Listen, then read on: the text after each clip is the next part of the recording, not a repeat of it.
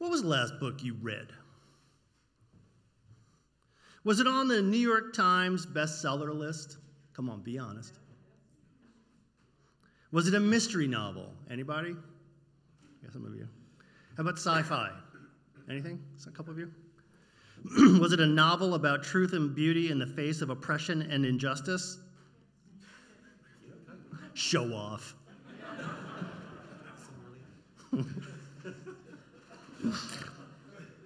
Many of you know that I love movies and television. I just love that superhero stuff. The epic fantasies, the dystopias, the space operas. I'm there for the timeless themes, the hero of 1,000 faces, the endless cycles of good and evil, and I just eat that stuff up with 2 spoons. But I don't read novels as much as I used to. I remember, though, happily chewing up days with my imaginary friends on some adventure or another. When I was younger, I was all about the epic fantasy, just like one of the Clark kids, right? That's what I did. I liked the Lord of the Rings. That was one of my favorite. The Wheel of Time, the Belgariad, Earthsea, Pern, Xanth, Amber, the Rift War, Shannara, Dragonlance, Elric, Arthur, Fafford and the Grey Mouser, Thomas Covenant, the Riddle Master of Head. I had lots and lots of favorites. I just love books. But I want to ask you today about something slightly different. When was the last time you read a book about history? A couple of you. How about a biography? A couple more. Popularization maybe of science or technology. Something like that. Brian Greene's really good, by the way. Now, how about this? Have you ever dove into the mystery of how AI models work? The ethics of journalism, trends in world health, sex in the Middle Ages, string theory, the neurochemistry of addiction, the new data on human consciousness, the mystery cults of ancient Greece, pedigree collapse. What the heck is that? Sculpture in ancient Mesoamerica, the art of espionage in the 19th century. This is fun stuff. Anybody done any of that type of stuff lately? A couple of you? Good for you. You can go have coffee now. Just kidding. You're stuck in here with the rest of us. When I was in seminary, my brother-in-law called me on the phone. He wanted to get the syllabi for the classes that I was taking. For the record, there was like 15 years separated between the time he went to seminary and when I went to seminary. He is an Episcopal priest, after all, and I just really didn't know what the heck he wanted out of all of this UU stuff. But he said something interesting to me, something that stayed with me. He said that working ministers are notorious for having great big libraries with publication dates that end with their own graduation date. Interesting. And while I certainly applaud him for trying to avoid that fate, I have often wondered how many of us, regardless of our curiosity, regardless of our educational background, regardless of our professional calling, I wonder if we don't do the same thing. We learn for a while, and then we just stop. If this is true, and I suspect it might be for even most folks that consider themselves educated, I wonder if this is a new thing. Learn for a while, and then just stop. I wouldn't be surprised, to be honest. Today, the workday kind of never ends, does it? Email and text messages and direct messages, they arrive around the clock, and our devices are all programmed to provoke us into accepting, reading, and responding to those messages around the clock. We have just-in-time delivery of news, bingeable programming a click away, and many of our social media platforms, well, all of them, they're designed to keep us scrolling, staring, and drooling at updates, fishing for likes, and hoping for that next funny cat video. Now, it's rare that you're going to find me pining for a simpler time, but I am reminded that 100 years ago, 200 years ago, date night whatever that was, would have included something other than Netflix and a bottle of wine. If we were feeling fancy, there may have been a play, a concert, or even the opera. That's very fancy. But once upon a time, it might have included a lecture. Long before Netflix and Blockbuster, there were people who would travel all over. And everywhere they'd stop, they'd give a lecture, charge a small fee, sell a few pamphlets, and then they were off to the next town. Lecturers could apparently make a decent living doing this. By 1834, there were some 3,000 locations all across the country where the bored and the curious could go to hear a debate, listen to a talk, engage with the big ideas of the day. Frederick Douglass, Henry David Thoreau, Daniel Webster, Nathaniel Hawthorne, Susan B. Anthony, and Ralph Waldo Emerson were very popular lecturers. Many of you have heard of something called the Lyceum Circuit. Anybody? The Lyceum Circuit? And the Chautauqua movement that the circuit evolved into after the Civil War. And you know that these and others like them were the early end of a much larger and much needed shift in what was called then public education. But it is worth recalling why that reform was important and what was going on that made it so. In the 19th century, the school day was generally less than 5 hours long. The average school year, though, was less than 50 days long. 50, just to keep you informed, it's 180 now. So my kids would have loved this. Now, the primary pedagogical aim of this teaching, of this learning, was to familiarize kids with reading and basic math. These things were deemed necessary to be part of a modernizing, industrializing workforce. But beyond these basics, not much was required. Training in most trades was done inside the trade itself through an apprenticeship program, for example. In the mills and factories, it was all on-the-job training.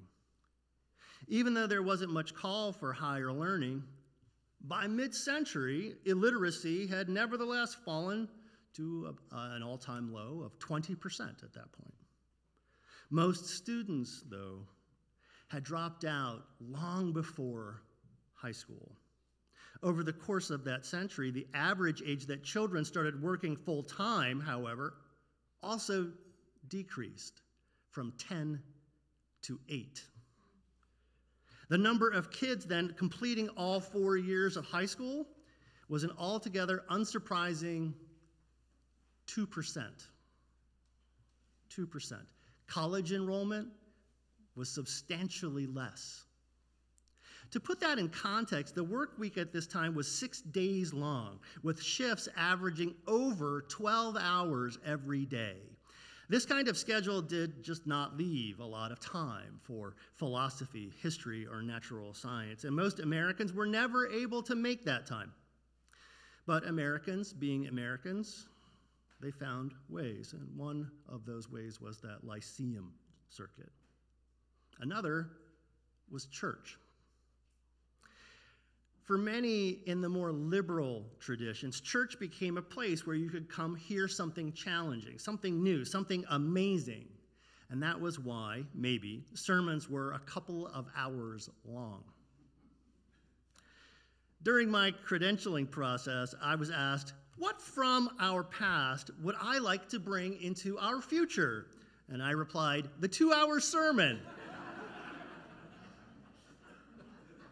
I'm pretty sure only one of them fainted on the spot. But that is why today I'll be talking until noon. I'm kidding. Or am I? Now, there are lots of reasons behind the educational reforms of the 19th and 20th century. That's another day, another sermon. But it's interesting that change didn't start with kids. It started with adults wanting something more and attending lectures on this Lyceum Circuit. I wrote about this for a paper during seminary, and that paper was in part the inspiration for today's sermon. Now, my paper carries the extremely sexy title of Self-culture in 19th century Unitarianism. You're enticed, I know, right? Now, aside from that small flaw, several people have come and told me that the paper itself was, in point of fact, brilliantly argued. Those several people were all me. I found that the idea of self-culture dates all the way back to the 16th century. Self-culture, you can think of it as the obligation of self-education. And perhaps surprising to no one here, this idea was really compelling to the founding figures of our Unitarian faith. William Ellery Channing, who arguably got us all started by picking fights with his Harvard-trained contemporaries over the finer points of biblical scholarship, he wrote a rather lengthy defense of the benefits of self-culture in 1839 titled Self-Culture. Apparently, he and I share an editor. I'm tempted to paraphrase Channing's challenge this way.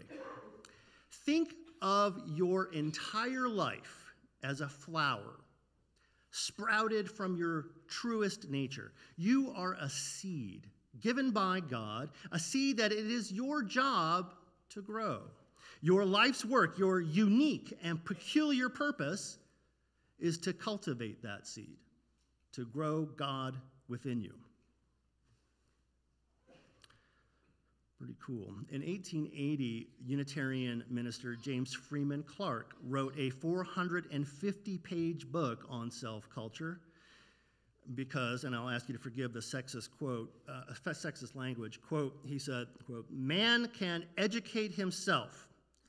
He can, by effort and thought, acquire knowledge, become accomplished, refine and purify his nature, develop his powers, strengthen his character. And because he can do this, he ought to do it." End quote. There's a reason, he says, for this, and he gives this as his reason, quote, "Each generation is born on a little higher plane of attainment in science, art, and social faculty than the generation that preceded it. But this social progress depends on individual progress. Every man who improves himself is aiding the progress of society. Everyone who stands still holds it back. The progress of society always commences in individual souls." You can sum it up this way, maybe. We all stand on the shoulders of giants, and it is our duty to honor those whom we stand on by lifting up even higher those who come after us. That seems pretty solid to me. And that brings me to the title of today's sermon. In his 1886 book, Vexed Questions in Theology, Clark lays out, quote, the quote, 5 points of a new theology, which he offered up as a counterpoint to the Calvinist theology then prevailing in New England. Does anybody here remember the acronym TULIP from your misbegotten youth? Yes, right. Okay. Do you remember what it was, TULIP? Do you remember, Jeff? Total depravity, unconditional election, limited atonement, irresistible grace, and perseverance of the saints. Thank you, professors. Yeah, good stuff. Nothing like good indoctrination. Good stuff. So that's TULIP, and that's John Calvin. And for the record, even John Calvin thought his own theology was grim. Just worth knowing, right? Anyway, Clark offered up his own 5 points, and they're as follows. 1, the fatherhood of God. 2, the brotherhood of man. 3, the leadership of Jesus. 4, salvation by character. And 5, the progress of human development onward, upward, forever. That last point, the progress of human development, we talked about that last March. You can check the YouTube archives for that. It's absolutely brilliant work. Everyone says so, and yes, I still mean me. Someday I'll go into what Clark meant by the first 3 points, but for this morning I'll offer up as a set, these defined Unitarianism all the way up into the merger in 1961 with the Universalist Church of America. That is to say, Clark was extremely influential. But today, let's talk about that fourth point, salvation by character. And this is what Clark has to say about it. As long as we believe that heaven is something outward, to be attained by an act of profession or belief, we will be apt to postpone such preparation as long as possible. But when we apprehend the inflexible law of consequences and know that as we soweth, so shall we reap, when we see that spiritual tastes and habits are not to be formed in an hour, and that all formal professions, prayers, and sacraments avail nothing unless the heart is pure, the soul upright, and the life lived is one of integrity, then a new motive will be added to increase the goodness of the world. Then the formation of character will be the fruit of Christian faith. Character. Character is how we save ourselves and save each other. But how do we develop character? Self-culture. These early Unitarians believed that self-culture was this process of expressing divinity, how we could live the sacred into our world by tending to ourselves, our inner selves, that infinitely rich soil from which is harvested a life of holy emulation with the goal of the perfection of our wisdom, our empathy, our understanding. The goal is to become ever more like God. Now, some of you may be thinking that this all sounds rather egocentric, perhaps even individualistic. We've talked about the sins of individualism before, even taken more than a few criticisms and complaints back to Emerson in that essay, Self-Reliance. And we've done that more than once because a church that aims at cultivating a bunch of elite, overeducated do-nothings is just not in keeping with the times, or so one might be tempted to say. And if you did say that, or thought that, you would be very much in keeping with a great many of my current peers and current colleagues. After all, we are not a church that stands, we are a church that moves. Unitarian Universalism is not about right belief, it's all about right action. And if you were to say that all the interchange in the world isn't going to dismantle systems of oppression, which is something I lifted from Facebook like this week, you might get a cheer, and this person did. A couple hundred likes from a great many of my peers. But I'll offer this, they're wrong. Because here's the thing, all there is you and me. On the one hand, we have biases in history. On the other, we have rules and procedures and laws. Systems, society, culture, those are abstractions. They're not demons, and they're not magic. So if you want change, change the rules and procedures and laws. But if you want lasting change, you have to change the people. And for that, it may not end here, but it must start here. Start here. And it will lead you everywhere.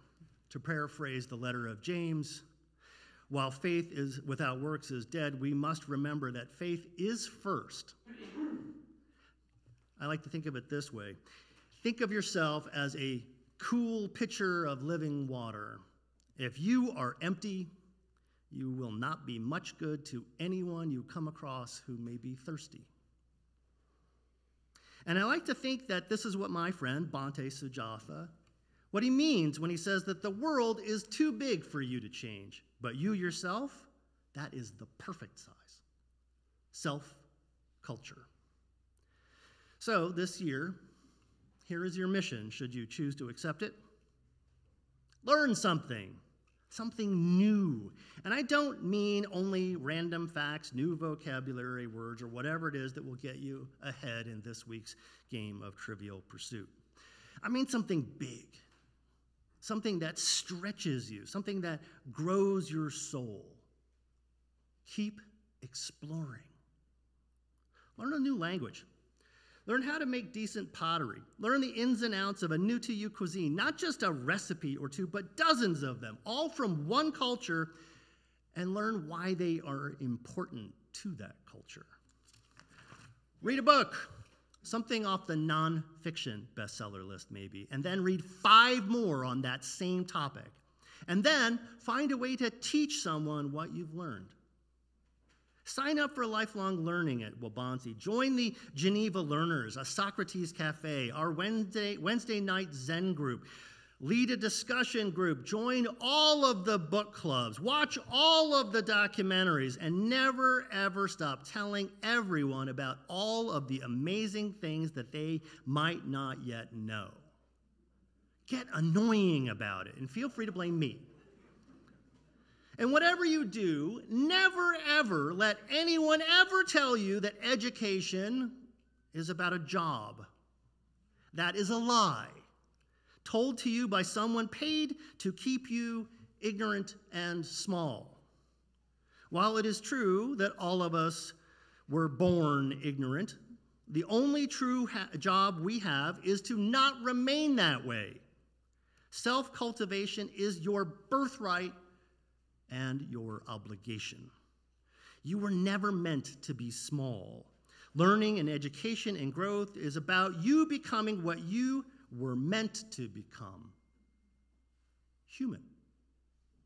A child of impossibility, reaching forever into infinity. That is you. And that remains true from the day you draw your first breath to the day you draw your last. You are more than clay, more than stardust. You are more than good intent and positive impact, more than justice, more than hope. You are a human being, and you have always had this power, this truth buried in you. You are more than your career, more than your obligations, more than your biases, your histories, more than all of those expectations that you keep collecting. And it is out of you, out of each of you, that something beautiful can be grown. Can that save you? Yeah, I think it can. But either way, it'll be interesting. And maybe that's enough. Amen. Visit us at uusg.org.